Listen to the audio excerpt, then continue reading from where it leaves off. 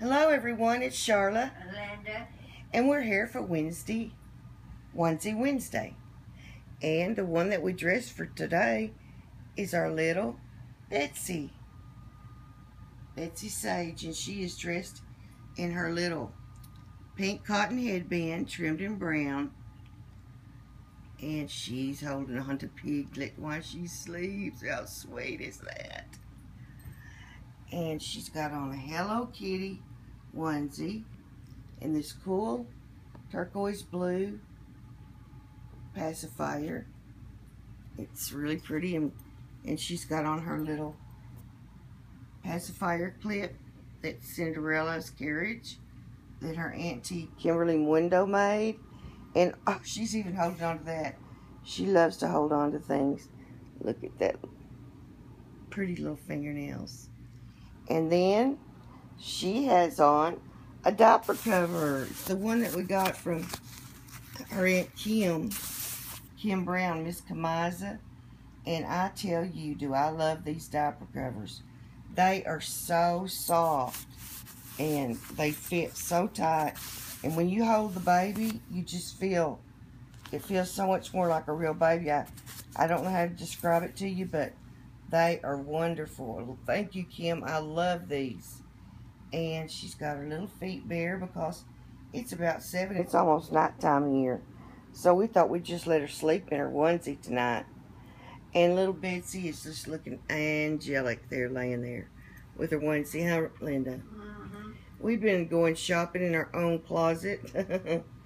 Lindsay found... Lindsay, why do I keep saying that? I don't know. Linda, I'm calling you the wrong name. Linda found our Hello Dolly. Forget it. I don't know what's wrong with me now. Hello Kitty onesie. Excuse me, guys. I guess I'm just tired. She found the Hello Kitty onesie, and we're just trying to use some things that we don't normally use, like this cool headband that we've never used, and this cool pacifier that we've never used. I love these cotton headbands. They don't slip around. Look at that beautiful hair. And in real life, these eyes do not look like this. Like I'm looking at her right now, not in the camera, and it's not red. But when you turn that light on, boom, it brings out some red. So I don't mind it though, because she's just beautiful. And she doesn't look like that in person. I love her little fingers. And she's got on a little bracelet there Aunt Linda made her. So she's got a lot of auntie stuff on here, doesn't she, Linda? Uh-huh. Oh, we're so happy with these diaper covers. We just love them. They're absolutely darling. They are.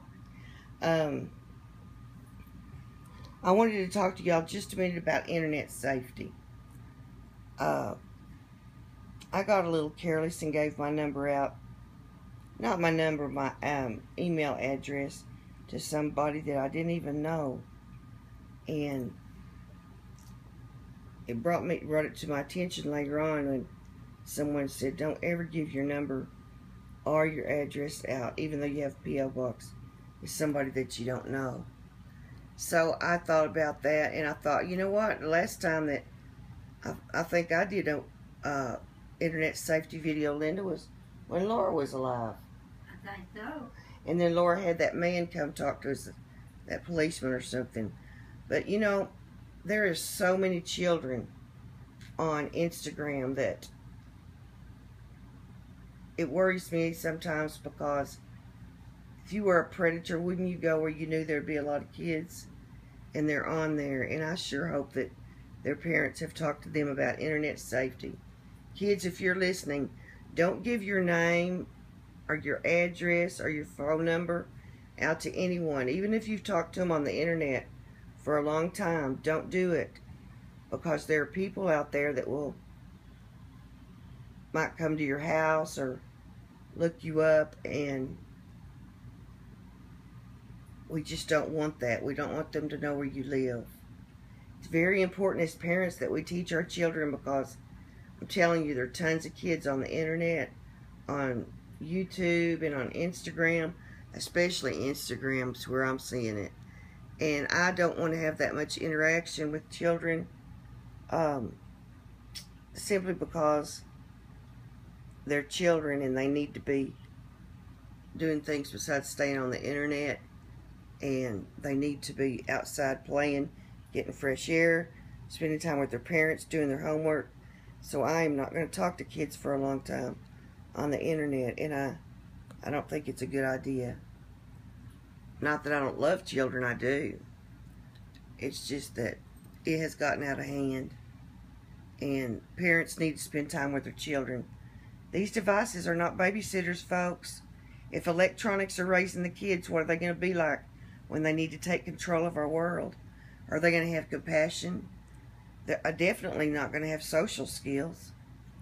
And there's already a syndrome from kids that stay on their phones all the time and hold their heads down.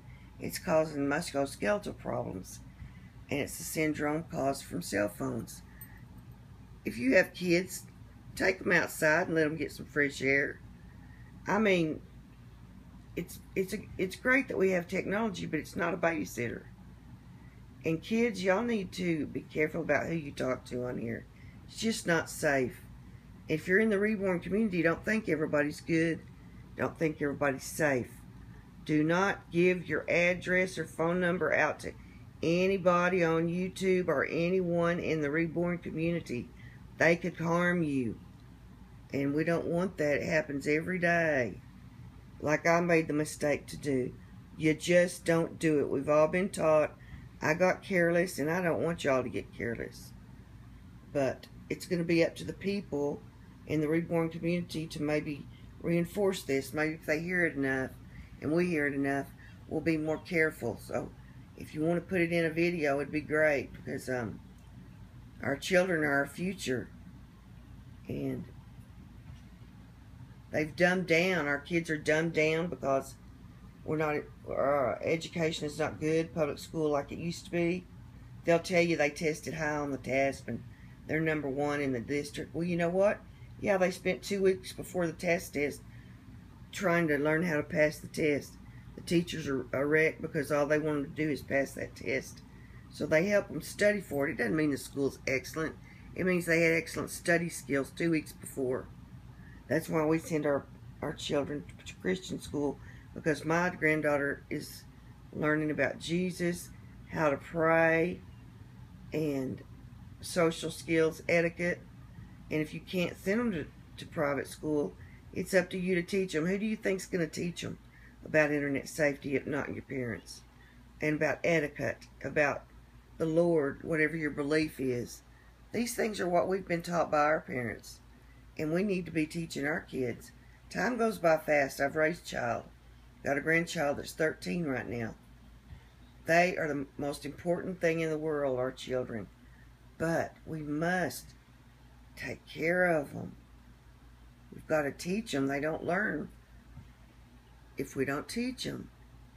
You know, kids don't even know how to set a proper table anymore. They don't even know how to sit at the table, sit up, eat. They don't know how dining etiquette. Oh my daughter knew how to do that when she was very small. And when we went out to eat, she knew how to eat. And we do not turn our cell phones onto the table. Is there ever a sacred time where we can say, turn the phones off? Is there ever a time that you just sit in silence and contemplate or pray? Or do we have to have these electronics in our hand and be staring at them all the time? Quite offensive to me. If I'm going to meet somebody for a meal, I don't want their phone going off all the time. I find it offensive. If you can't spend 30 minutes with a friend or 30 minutes with a family meal without any buzzing or you know, texting, then something is wrong. I'm sorry for the rant, but I swear to you that this is true. Kids need to dine with their parents. That's when you can talk and learn more about each other. When do you parents spend time with your kids? If you don't spend time with them when you eat? And how much time are you spending with them? That's what I want to know. How much one-on-one time do you spend with your child? each day. I think sometimes that we take better care of our reborns than people take care of their own children. Seems they're rather bored with them and just want the computer or the phone to babysit. It's very sad, and I don't like to see it happening, because kids are something to treasure and to teach the ways of the Lord, and to teach how to act, and to teach manners and compassion. Are we going to be raised in a socialist community where all they do is answer a question and not even yes ma'am or no ma'am? Oh, please. I'm glad I still have Southern values, because the way the world is right now, I don't know how it's going to be in 30 years, but it looks to me like kids will even forget to talk, because they're not going to be talking much. They'll just text. Oh, sorry about the rant, but I just am so disillusioned with parents. Just because you have a baby doesn't mean you should have one. There are so many people out here that are bad parents. You're not a good parent just because you take your kids to the movie, buy them the newest iPhone, or the prettiest clothes. That does not make a parent. You're a parent if you hold your child, you teach your child, you read to your child, you do things with your child. That makes a good parent. And lead by example, and don't answer your cell phone at the table. Take time out for family life. Spend as much time with your real kids as you do your babies. I've already raised my daughter, and now I can play with my little sweetie pie here, which I love her with all my heart. She is a beautiful sculpt, and she's got a mouse that she holds, but I've got to get it sent off to Michelle to get it painted. And I'll do that soon, Michelle. I keep forgetting. So happy Wednesday, Onsie Wednesday to everybody. Sorry if I ranted, but to me, children are the most important thing in the world, and if you don't have time for them, then it's very sad, and you better think about it before you have one, because the world is not like it used to be. Public school education is not like it used to be. They're not going to be able to say boy or girl anymore. You can't pray, and there's no Christian beliefs put in there. So you're going to have to work doubly hard, because you're not going to have reinforcement from the school. So you better think twice before you take on a commitment. So here's the sweetie. I'm going to tell you good night for tonight. God bless. Pray about our country and the state of our Constitution and our amendments, and etc., etc. Our financial situation. Just please pray for America. God bless you. Bye-bye. Bye.